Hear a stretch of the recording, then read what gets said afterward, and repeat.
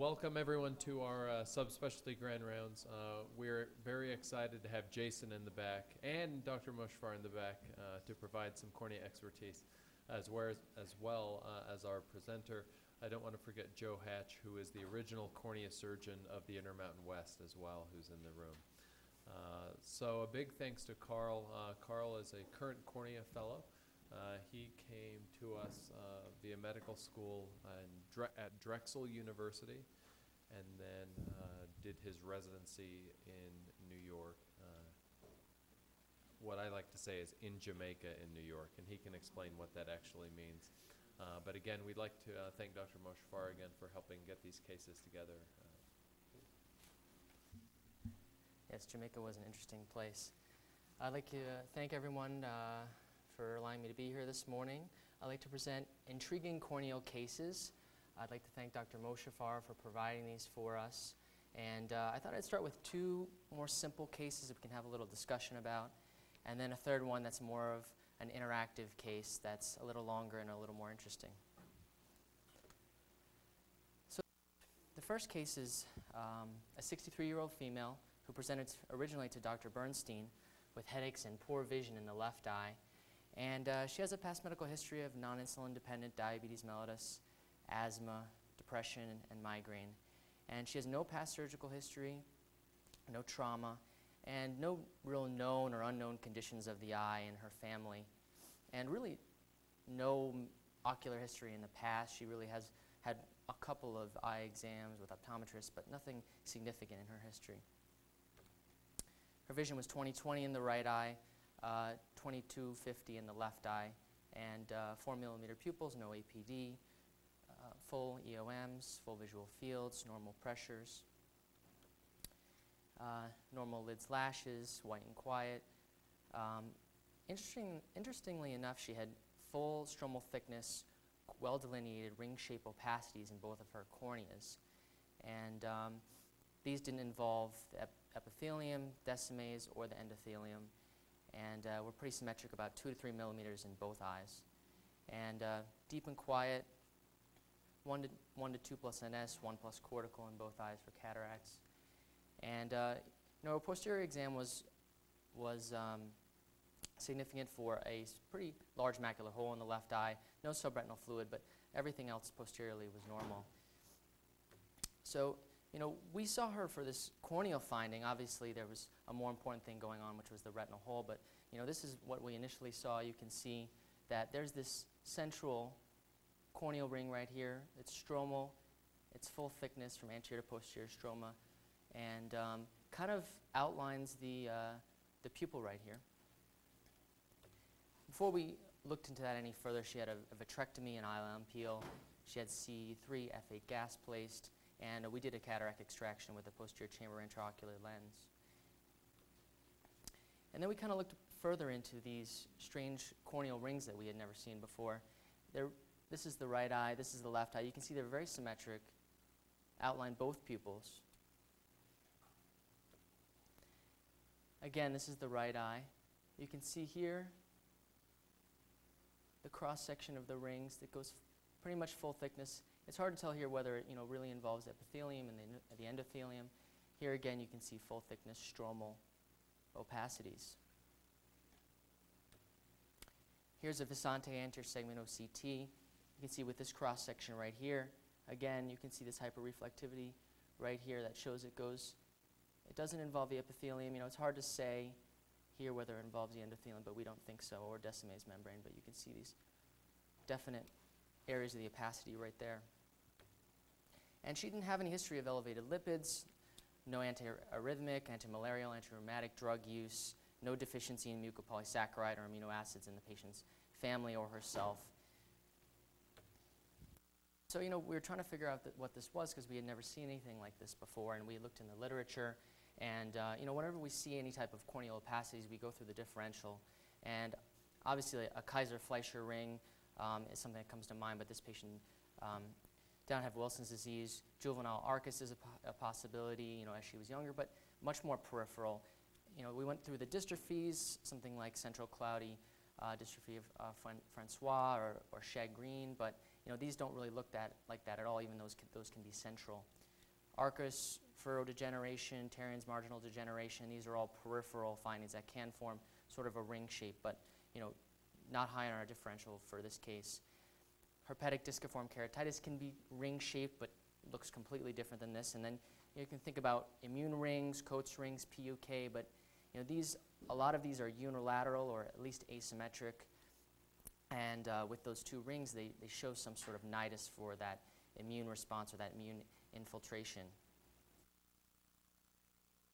And when we looked into the literature, one of the main we saw was one by Mellis, who in 1998 in the British Journal of Ophthalmology described in a 25-year-old male.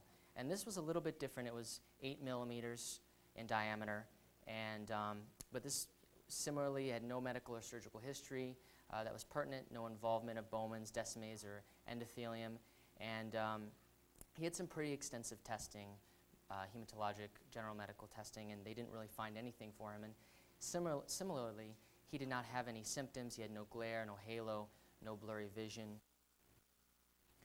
And this, you can see, is the larger 8 millimeter ring in this 25-year-old male that is pretty insignificant. You'd be surprised if that did cause some sort of glare, halo, or blurry vision.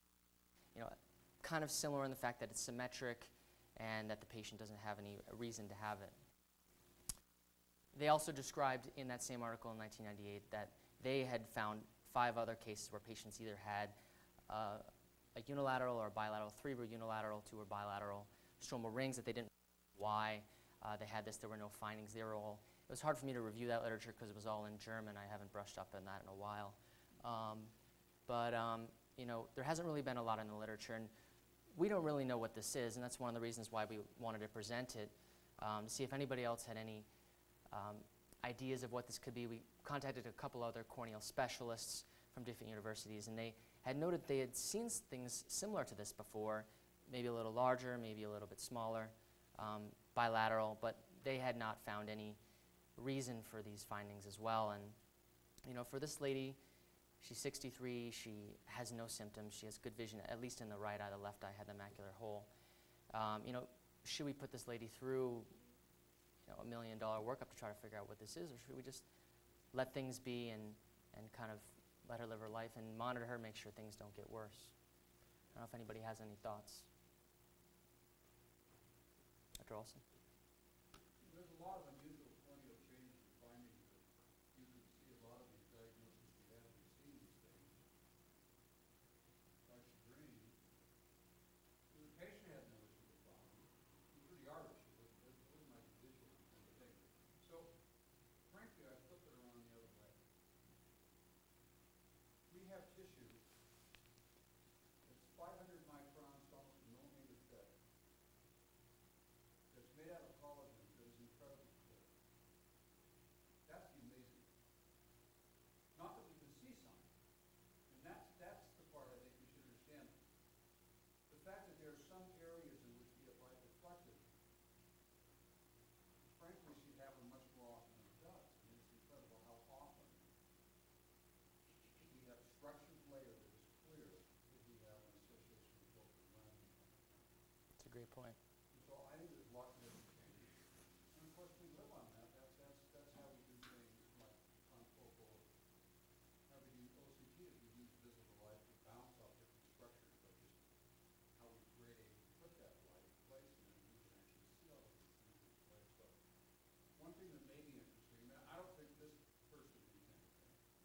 If it's not affecting their vision or the place, so it's more of our scientific curiosity. And obviously, the only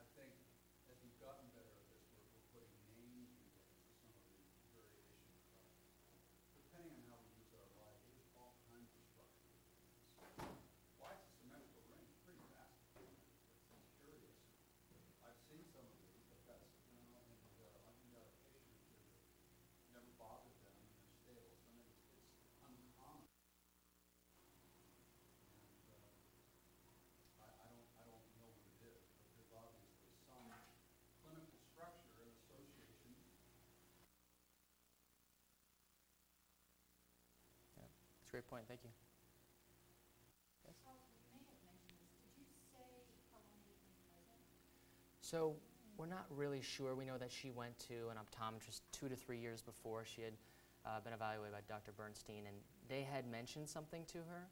They didn't really make a big deal of it. She wasn't referred anywhere else, but she knows that it had been around for a couple of years, but again, hadn't had an eye exam in 20, 30 years before that. So, again, something that's so symmetric, wonder could have been congenital. Was there an insult during embryology that I'm not up on my corneal development? How does the cornea develop? If you have one insult in time, that could have results. That's a great point. Thank you. And Carlton, came in as a picture on my first slide. Yep.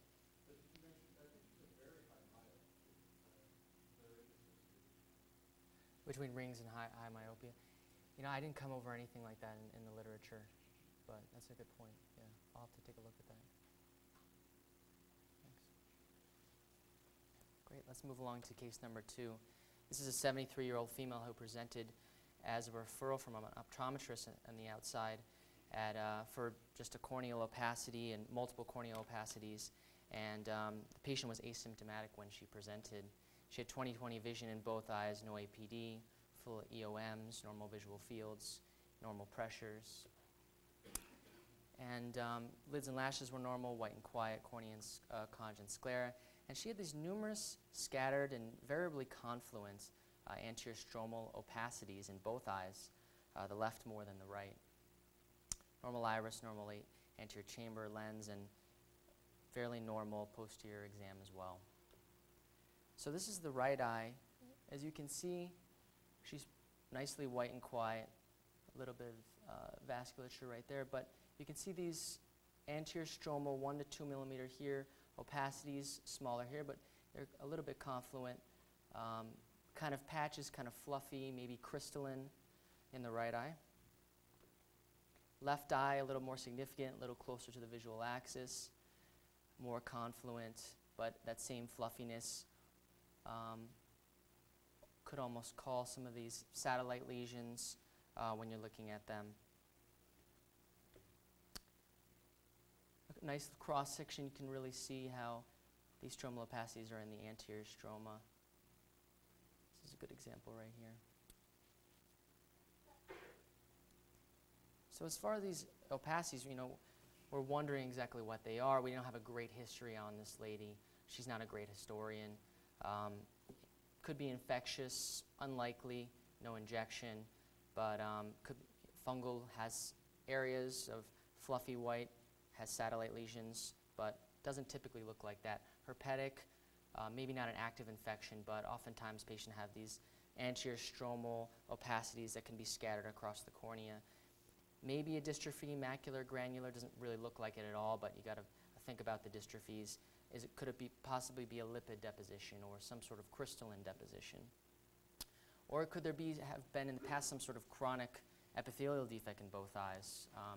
Patients who have these epithelial defects over time, if it stays that way, can develop these anterior stromal opacities. Usually it's more diffuse in one localized area and not as scattered as that, but these are all possibilities. So we dug a little deeper and did find out that the patient had been seeing a hematologist and had had a recent diagnosis of monoclonal gammopathy of undetermined significance, or MGUS. And this is a condition that involves 6% of the people in our population, 60 to 80 years. And it's a slight elevation of monoclonal paraprotein. And these patients must have normal plasma cell counts because we need to rule out multiple myeloma if they become elevated and they are transferred to that diagnosis. And it's thought to be a precursor of multiple myeloma. In the low percentages, 1 to 3% can transfer their diagnosis from this to multiple myeloma every year. And these patients are yearly monitored with serum electrophoresis to specifically screen for that. What other hematologic disorders have corneal findings? Well, chronic lymphocytic leukemia, there's been some case reports. Have talked about circular superficial stromal infiltrates, Some of them, there's been a couple in virgin corneas, a couple in actual grafts of patients who've had penetrating keratoplasties. But the most significant one that we see is in patients with multiple myeloma, where they have these crystalline, either anterior stromal crystalline deposits, or they can have copper deposits on Descemet's membrane. And sometimes they're diffuse and central, and sometimes they can be peripheral and patchy. And the reason for this is they can have hypercupremia related to their multiple myeloma. They can also have lens capsule deposits as well. Also, Waldenstrom's macroglobulinemia can have a keratoconjunctivitis, but not necessarily deposits stroma. This is an example of the crystalline deposits in multiple myeloma. It looks similar to our patient, but not as patchy, not as fluffy, much more crystalline as I was describing. So what should we do for this patient?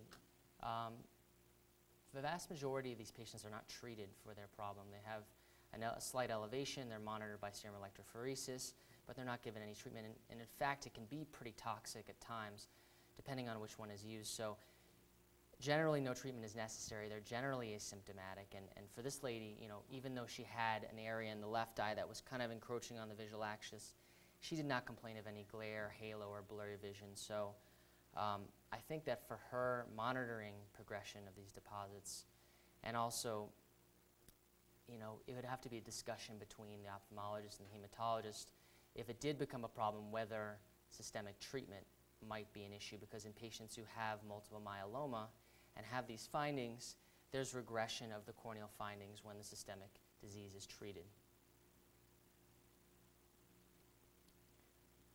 Any questions or comments? Yes, Dr. Olson. So, all of these patients who have a monoclonal spike, and either this MGUS or what you're talking about, multiple myeloma, is really the organ that gets hit the hardest and fastest are the kidneys. Mm-hmm. And obviously, these are getting the visual axis, but it's interesting because the stuff is coming in, generally from the serum system. It's going to kind of come from this and it diffuses. And so the center area tends to get spared, which is interesting. So if you look around the literature, it's pretty rare that centrally these things ever intrude in that particular space. But the kidneys can go down here really fast, and that's usually what prompts them to have to do treatment that they're otherwise not having difficulty, having pain or bone breakdown or something with multiple myeloma. Yep. So I'd say the key thing is to make sure those kidneys are followed very, very carefully. On the first time, they're going to treat that, and you'll watch it. That funny stuff is I've got several multiple myeloma patients where things seem to kind of come and go. Yeah. When they come, it usually means the kidneys are close to trouble, and then that's when the kidneys start having trouble. There's been a lot of really good treatments today that they didn't have in the past where even suppress that. Yeah. And the kidneys perk right up, and the cornea perks. Yeah. So I'll bet you it is that. If you look at it, it's these monoclonal deposits that are sitting in the cornea. I've never seen quite like that. That's totally new. I've never seen a patient with that. That's a great point. Yeah, and maybe you could, by alerting, whoever's taking care of that patient systemically, you could prevent them from having to have dialysis, because maybe you catch them going right into renal failure. So, something that we can really help the patients with, other than the ophthalmic findings. Case. This is a little bit more in depth, and I'd like a little bit of interaction with this. This is a 67-year-old male who presented to the Moran Eye Center for worsening vision, the right a little worse than the left, who has a history of hypertension, hypercholesterol, and he had a pretty extensive ocular surgical history. LASIK in both eyes 15 years before presentation, an enhancement in the right eye only about 7 years before presentation. He had a single intact placed in the left eye 3 years before presentation. Then he had conductive keratoplasty 2 years before presentation in both eyes. And then he had a posterior chamber intraocular lens in the right eye, 1.5 presentation. So, we didn't have a lot of details on a lot of the back and forth between the surgeons and the patient for these surgeries and enhancements. But as you can tell, we have a certain type of patient population who demands perfect vision and wants continual treatment, and this is one of those types of people. Interestingly enough, the patient didn't have too much astigmatism on presentation, about 2.25 in the right eye, 3.5 in the left, but the vision, regardless, was not great, 20/70 in the right eye, 20/50 in the left eye. You can understand why he's not happy, especially having all these procedures. So lids and lashes were normal, white and quiet, conjunctiva sclera. He had LASIK flaps, as we know, nasal hinges in both eyes, CK in both eyes, and the intacts in the left, as we discussed. PCIO on the right, 1+ NS in the left, and pretty normal posterior segment. No macular findings that could explain why his vision is poor. So unfortunately, we didn't have any photos, but I thought these drawings would be very valuable in explaining what this corneas look like. So you can see in the right eye, they had a PCIOL and the nasal hinge here with the LASIK flap. And CK was done in both eyes superiorly, I guess in an attempt to try to steepen that area. There must have been a significant flattening. And then you can see the single intact segment here. This deposition is just cholesterol deposition that can happen in the more central area of the intact.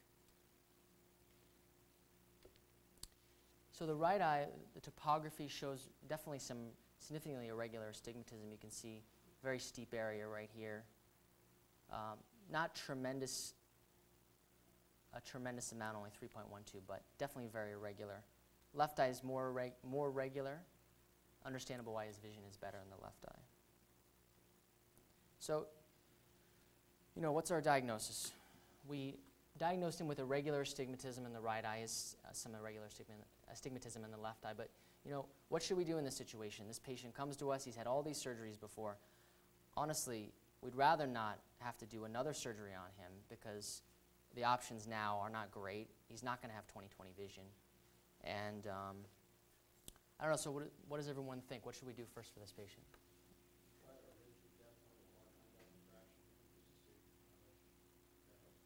That's a great point, yeah. And then if it doesn't work, we should probably try it again.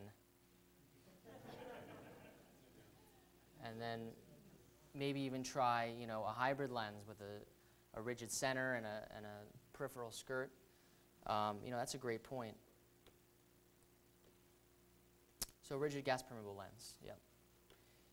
You know, I listed a couple of other things that are possible on our list of surgical interventions, but you know, something that we'd rather not do. Another single intact in that eye, an astigmatic keratotomy, maybe a piggyback toric lens, but probably not. And you know, our last line of defense is the penetrating keratoplasty. You know, some of these patients cannot tolerate these lenses, so that's, you know, the only other option. And we'll just talk about the left eye real quickly here, but this is the last slide where we'll really address the left eye. Since it was more regular, I think maybe could have benefited from the astigmatic keratotomy, or maybe even a cataract extraction with a toric intraocular lens in that eye. So yeah, we decided to do a rigid gas permeable contact lens, or maybe a synergized hybrid lens in that eye. And he did try once. He made a good effort, failed the trial of the lens. He had painful when that contact was in the eye. He had poor vision. And you know, the exam was very similar as to what it was when we saw him 4 months prior, or 5 months prior, excuse me. Carl, did it improve his vision at all when he was able to get that contact with him? A little bit, yeah. He did have some vision. He did some improvement in his vision, but he could only keep it in for a brief period of time. He couldn't even make it out of the office with that contact lens in.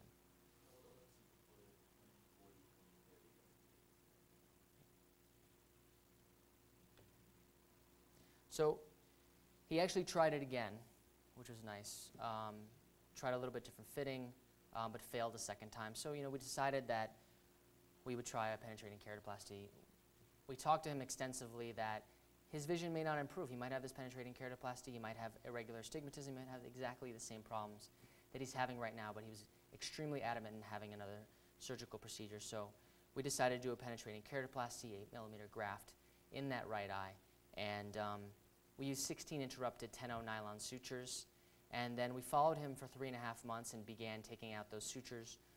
We used our topography to guide us, taking out the sutures at the steep axis every time. And by 8 months, All the sutures were removed, but he had irregular astigmatism again. And a lot of it. 10.68. So we went from 3.1 something diopters of astigmatism to 10.68. And his visual acuity actually decreased to 27. On his manifest, he had 8.5 diopters of astigmatism. So, this is a tremendous amount of astigmatism. You can see it here on the placido rings, the shortening in the axis of the steepening.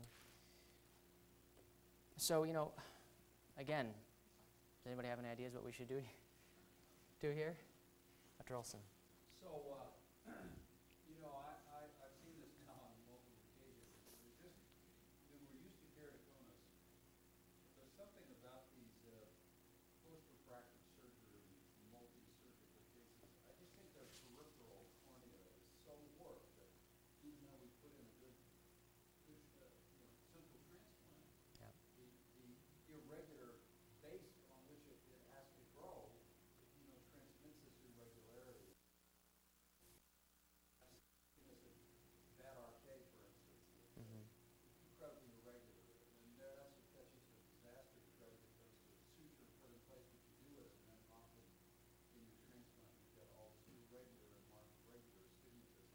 Yeah, that's a great point. There's lots of different variations of what to do with contact lenses. We just have total part contact lens, but out of Boston, where do we say? There was a nice paper in HAO comparing pros, which is really their fancy. They hate to call it contact lenses because people bill it differently. It's a whole system they put in place, but essentially it's a variation on a scleral contact lens that they put in place. And they showed in these tough cases in comparison to PKT, they got better results. That's a great point. So, yeah, comfort's an issue, but it's interesting how comfort's an issue until people realize, well, this maybe is the only option we have, and they'll persevere for a while, and then all of a sudden they realize the choice between seeing and get used to it, and how they can get used to it. People like surgical options because it's our modern era. You want a button to fix it. They either want a pill or a surgery. Exactly. They don't want to do anything that requires additional effort. But I know Harold has got some really typical cases like this in which he's done some variation on the pro system with a scroll contact lens, in which all of a sudden, wow, with 2025, I think that's the kind of and as you go down the road, creating different difficulties, all it does is become complicated. So, Yeah. not criticizing because I know I've done transplants on these kinds too, but boy, I think something like the pro system is probably a better way to go than these complex systems. That's a great point. What do you think about doing larger grafts? I know we found that doing larger grafts, making the edges closer to the limbus, even though it increases the chances of rejection, actually decreases the chances of astigmatism in those patients. Well, theoretically, obviously, that's going to be the case because you're going to have more internal rigidity net in comparison to the peripheral base, and then hopefully eventually get out far enough to the stay closed. But you get to a point where now you get two issues when you get too large. You start getting the angle and you get glaucoma issues. Mm-hmm. And then the other one is that there is evidence that you've got increased risk of rejection, which is really not good. Yeah, it's not a great Probably situation. well took off his whole cornea, but then that clearly is both a huge rejection issue and a glaucoma problem as Yeah. well. So, I don't know. And if something else, maybe even go to Boston and have them try to get the latest pro system. I think that's going to be the best step.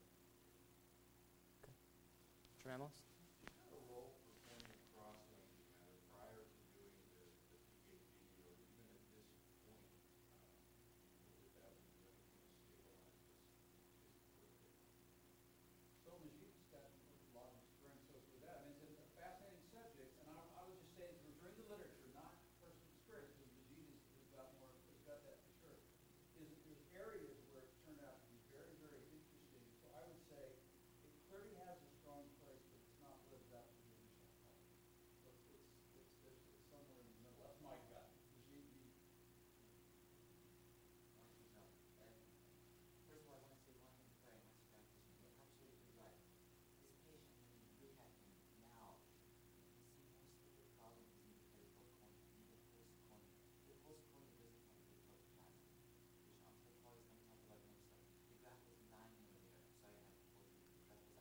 excuse me. to get everything get flattened. So it's a 9 millimeter, yeah, you're getting pretty big once you It's get a it. 9 millimeter, but you relatively has a relatively bigger cornea too.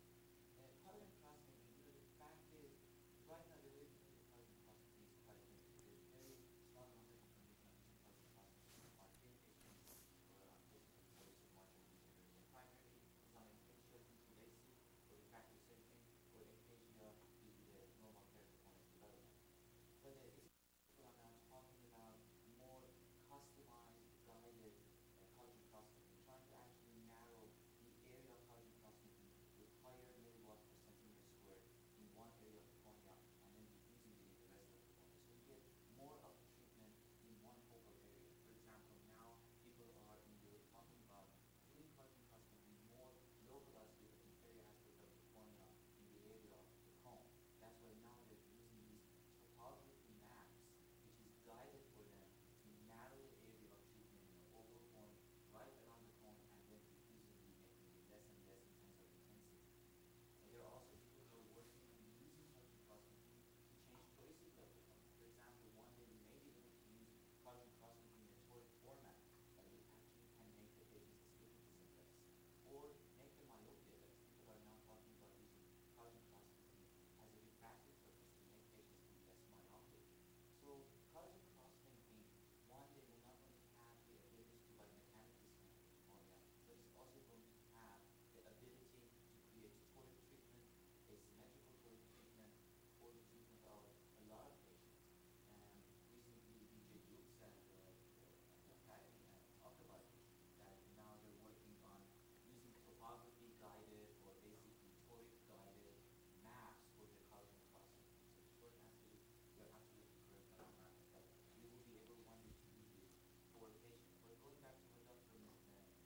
Olson said, even though he has not seen the patient, this patient most likely won't benefit from it because the peripheral limb of the cornea is so pathological with the curve pattern and so forth that no matter what we do, we still cannot create that homogeneous treatment there.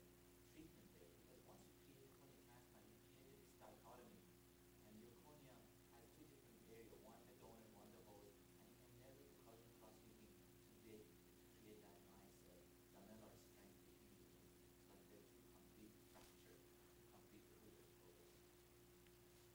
Thank you, Dr. Moshfar. Dr. Warner? Yeah, so I do want to start the data set and see what the evidence there is. But the implement now by Roche was designed by the researchers in eye retinopathy. That's the one that sometimes is sulfur, red, painful, and actually people even red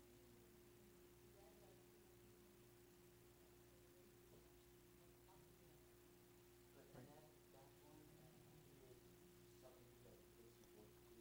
The journal Captain Research, and I was the reviewer and I read it, and I think that was enough. They used for some patients with this nature, with high astigmatism post PKD, like doing the chemo, they use the chemo there.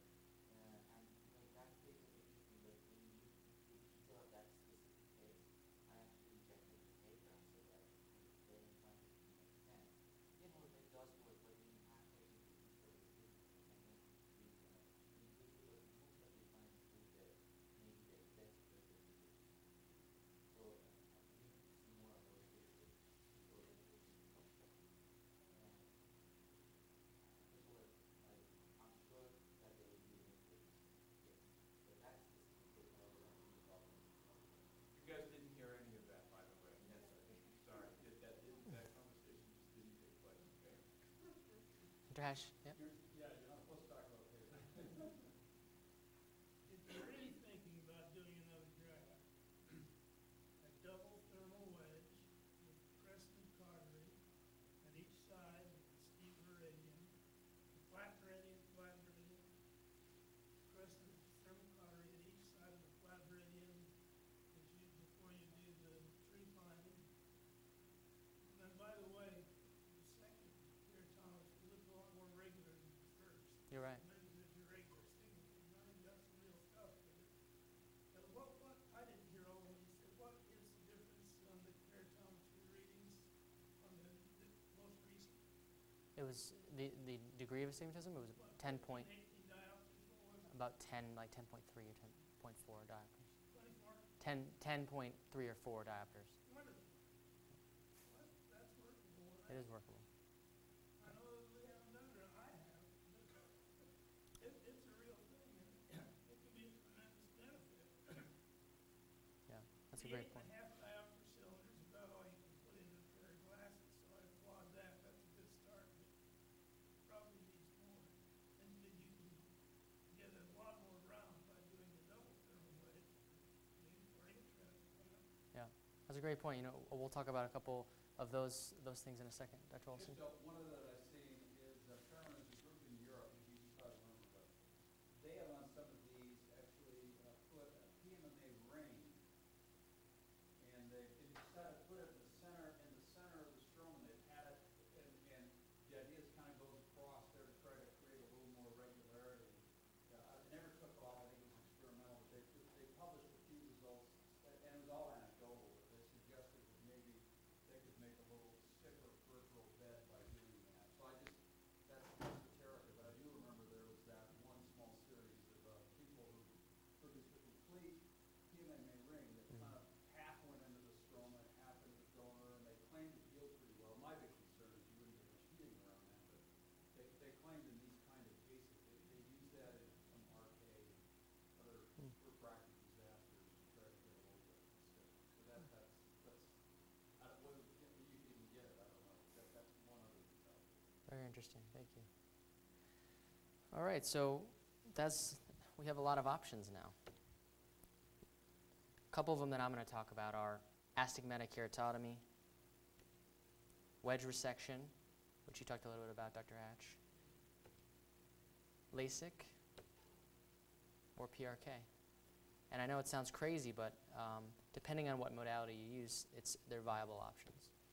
So what about astigmatic keratotomy? Well, it might be a good idea in this patient. Has fairly regular astigmatism. The pros are you can actually do it at the slit lamp or a minor room, and it doesn't take that long for these incisions to stabilize, about 3 to 6 weeks, sometimes longer depending on how large you make them. And depending on which literature you read, you can use them to try to correct as large of amount of astigmatism as 15 diopters.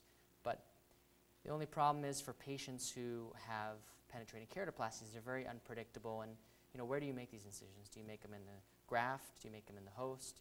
Do you make them in the graft-host junction?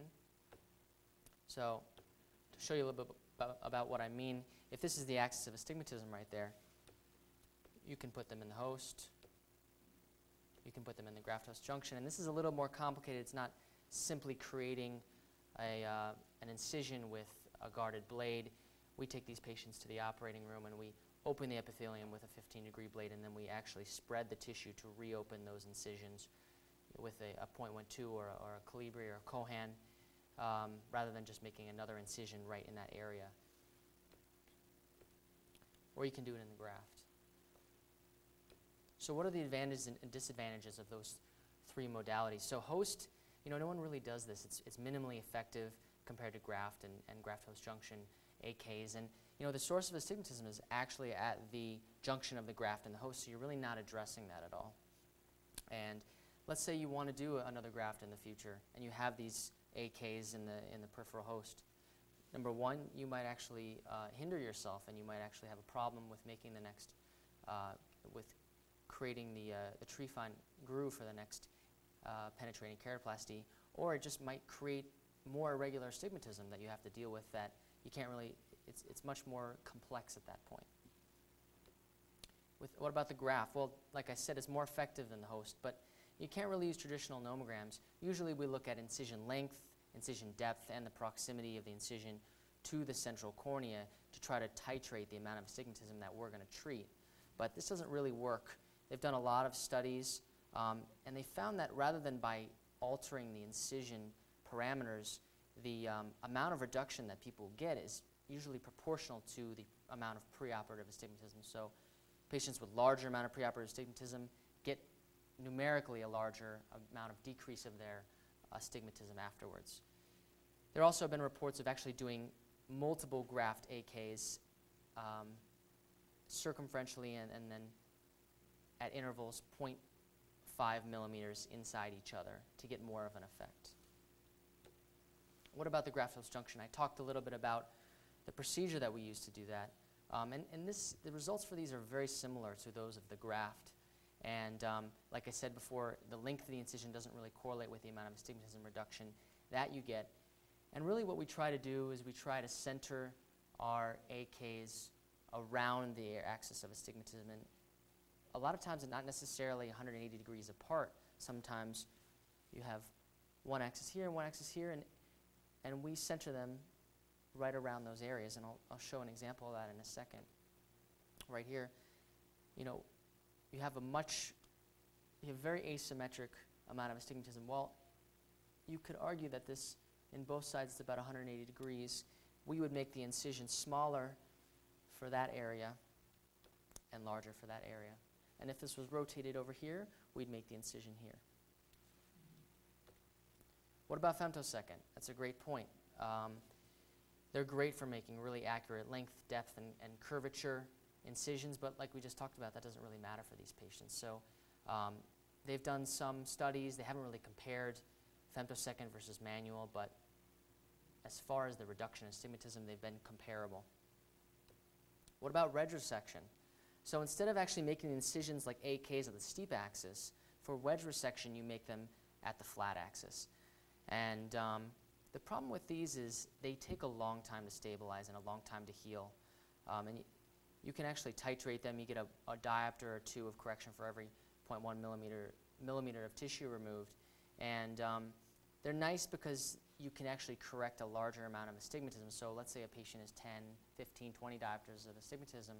10's kind of the low end. You can use these if you don't think the AKs are really going to make a dent in that astigmatism. And there's been different studies that have shown as much as 70% astigmatism reduction when these have been used by themselves. So here's an example. You can see there's basically two incisions being made. The first one is more central, and it's perpendicular or maybe a little bit angular towards the periphery. And then the second incision, and the distance from each other is depending on how much astigmatism you want to correct. It's angled towards the base of that first incision, and then you remove the tissue. Usually about 3 clock hours is the measurement that people use. And then you suture them together. Usually they're paired. What about LASIK? We'll talk briefly about that.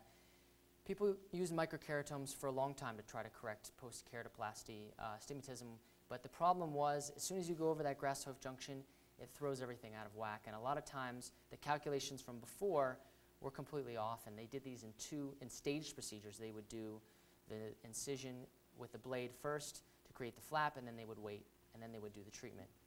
Well, with femtosecond, you can actually just do it within the graft. And some of what Dr. Moshfar was talking about before, there's more and more people outside the United States are using topographical guidance of excimer laser for this, and that would be a great option for these patients. Similar thing for PRK, topo-guided PRK for these patients. And the only issue for this is that there's a high risk of haze, so you got to make sure you use mitomycin C in these patients. Does PRK or LASIK ever kick off rejection? Like start it rolling? Yeah. I'll tell you the truth, I don't know, but I would think that yes, it probably can make the cornea more susceptible to a rejection episode. Theoretical. Gene, there aren't much studies on that, right? About there's not enough numbers to know if that's the case. So that's a theoretical concern.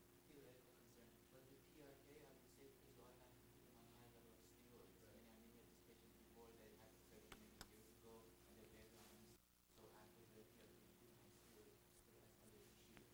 And but I'm thinking, you know, I do not know of any case that developed that. And the video.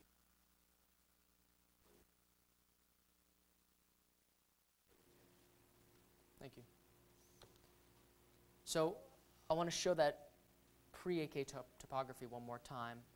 10.68 diopters of astigmatism. You can see it's fairly regular, more inferiorly than superiorly.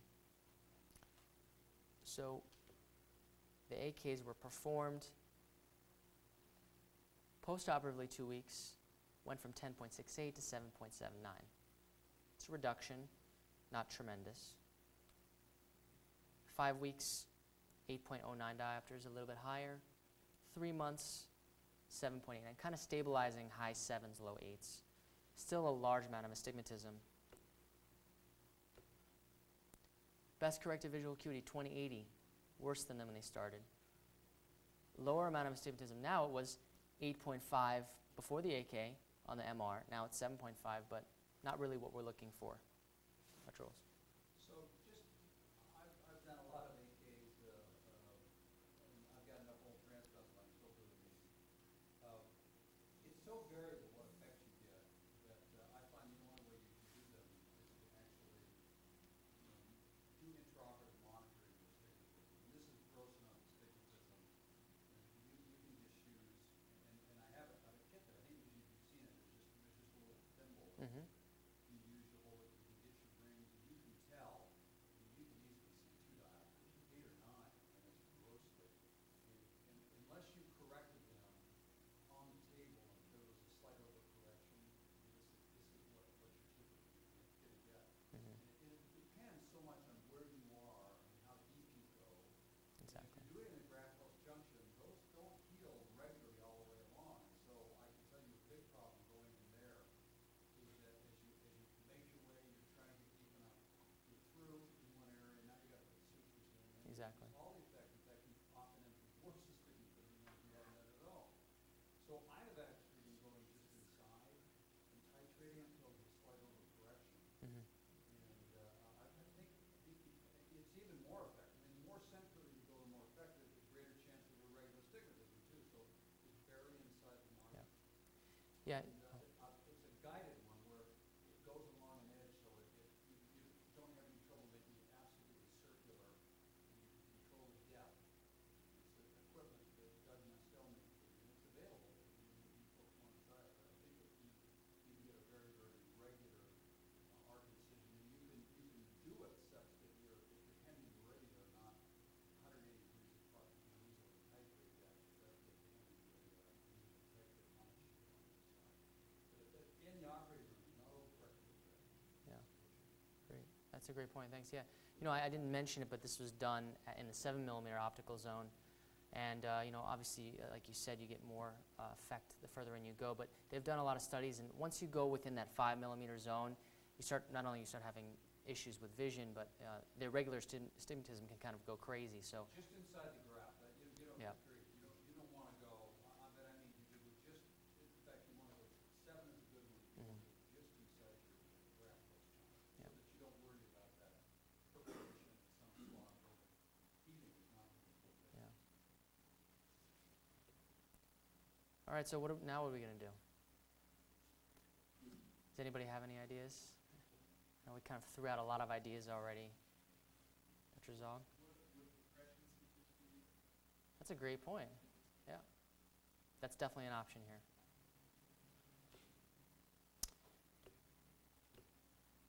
So we could do it, the AK again and deepen and lengthen it. Do it topograph. Do it guided. Yeah. That little thimble I have will tell you. You can easily see that you've got overcorrected. Sometimes you just can't go deep enough and long enough that you can really get the effect that you need. You can't go do more than 290s, or you're definitely creating an irregular astigmatism situation. So maximum you can get, you can structurally get, and typically you get no more effect once you've gone more than 180 degrees. Mm-hmm. Yeah, so compression sutures are a great option, and that involves the meridian 90 degrees away from where you're making these incisions, so that's a great option. What about conductive keratoplasty? It has a similar effect as compression sutures. It steepens the cornea in that area. Or you could do some sort of combination of the two. So this is a different patient, but just kind of shows you someone who intraoperatively is having AK as well as compression sutures 90 degrees away, and you can see here are the graft host junction reopened incisions from the original keratoplasty. And here are the compression sutures, and you can actually see the striae. You want it to be tight. You want to see the striae. You want to have some fish mouthing of those incisions. The epithelium kind of moves in and allows it to stay and have that greater effect. Keratoplasty.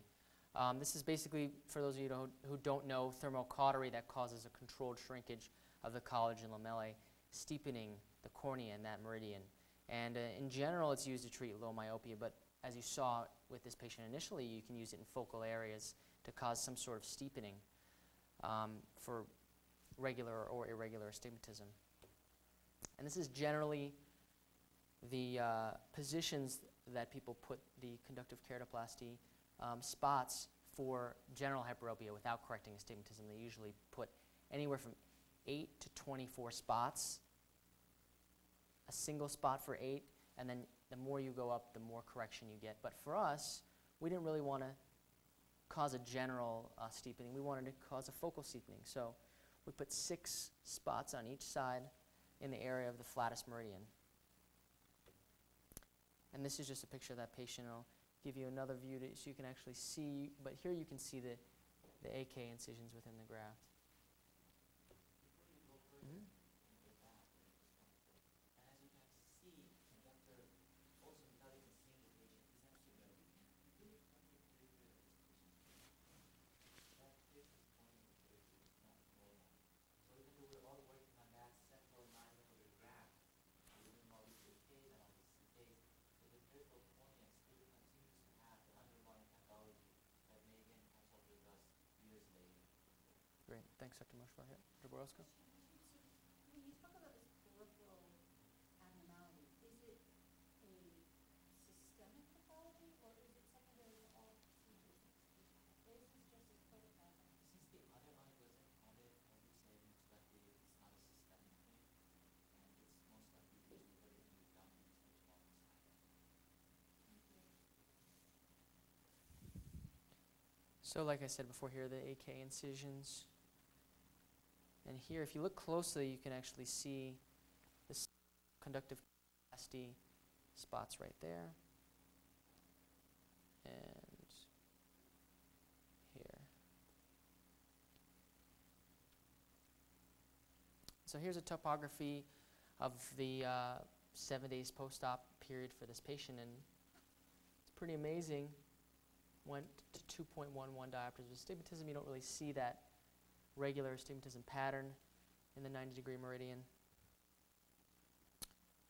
Fortunately, as time went by, post-op month 1 increased a little bit to 3.66 diopters. At that time, the visual acuity was 20/60, which was better than before, it was 20/80. And you can see 4 diopters of astigmatism on the MRX, which is significantly better than it was. 3 months, increased a little bit more to 4.66. Similar best corrected visual acuity of 20/60, 4.5 diopters of astigmatism. 5 months, went to 5.19. Still 20/60, and you know, if you're wondering, the graft is clear centrally, there's no gaping of the wounds, there's no other abnormalities here. So, you know, what do we do from here?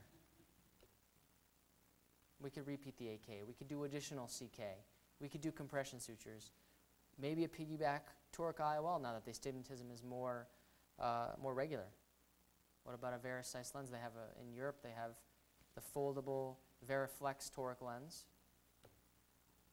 Or should we really go anywhere for this patient? I mean, we took this patient over a long period of time with many surgeries, many procedures from 2070 to 2060.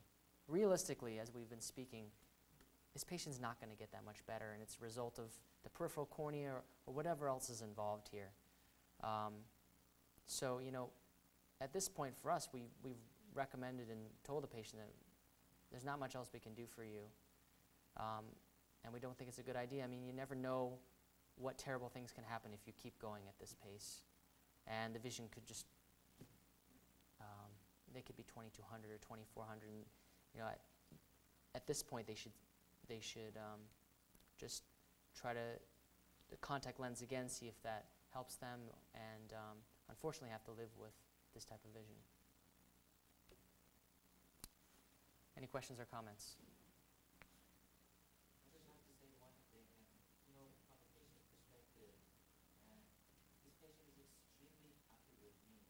And when I look at it, as you said at the end of the last slide, I just took this guy from 2070 to 2060, so many hours from him invested in this thing.